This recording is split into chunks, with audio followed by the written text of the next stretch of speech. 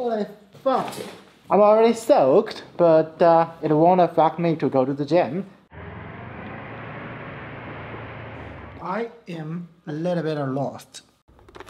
What topic shall we cover today?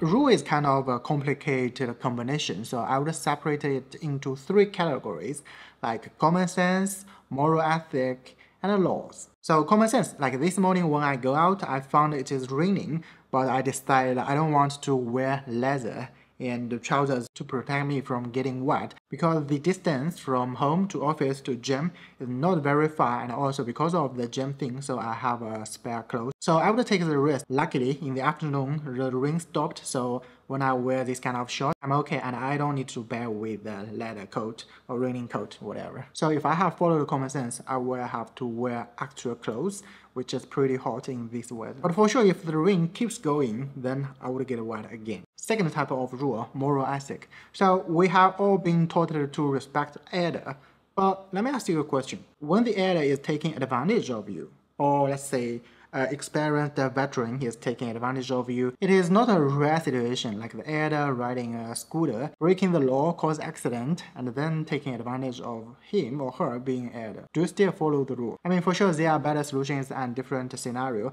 I am just supposing a not ideal scenario. Third type of rules, the law. So we all know that in China, prostitution is illegal and no one can do that, right?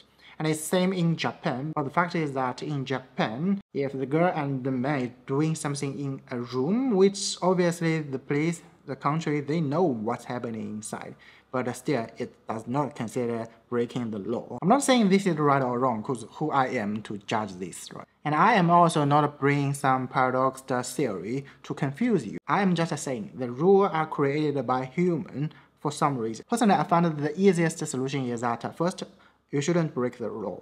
Second, under this condition, then you find some alternative and based on your moral ethics. And then comes to the common sense. You need kind of to value, okay, what if I do this, what will happen? What if I do that, what will happen? If you can accept the worst scenario, then just do it. So the law, the moral ethics, and then common sense. And if you think this is too complicated, there is one comment I want to share it with you, which is, I will type English translation in comments, but the major concept is to follow your heart, to keep healthy, keep learning and exploring, and make them the priorities of your rest life.